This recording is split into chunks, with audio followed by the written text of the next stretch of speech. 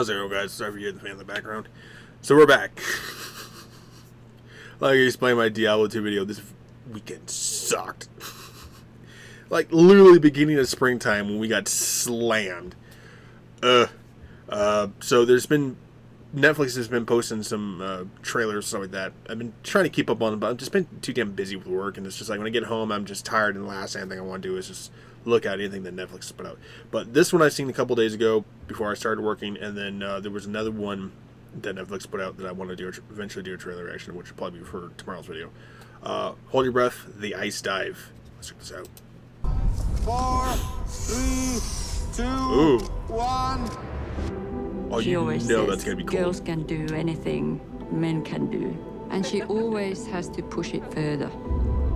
Mä halusin tietää, kuinka pitkälle mä voin sukeltaa avannosta avantoon yhdellä hengityksellä. That's still a hell of a Ennätys, swim. naisten maailmanennätys, on 50 metriä. Sitä ei ole rikottu ja siitä on jo 3 vuotta. Pystyisin sukeltamaan pidemmälle.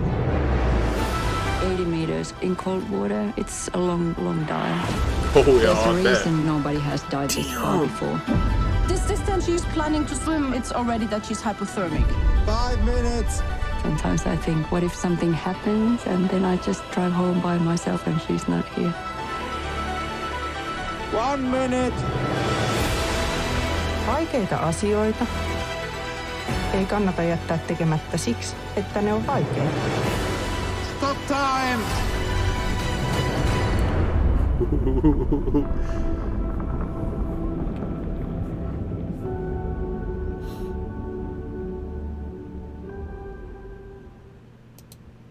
Yeah, that looks like that's gonna be pretty good. Freelance ice swimming or diving and stuff like that. Even being hooked up with that, you've seen the distance. That's probably what the distance of an Olympic swimming pool. You know, but that's like in freezing cold water. You know, and that's not something you can go like, okay, I'm an Olympic swimmer, I'm gonna go ice diving. Not gonna happen. Because one, your body immediately is gonna go into shock and you're gonna start shivering. And if you stay in there for too long, you're gonna eventually, you know, your body's gonna lock up and you're gonna die of hypothermia and drowning. Yeah, ice diving, that is something that takes years and years of experience for your body to actually get used to that cold and that numbness, because your heart slowly starts to slow down, so you start shivering because your body's trying to warm you up. And, you know, it's not a skill per se that's for everyone.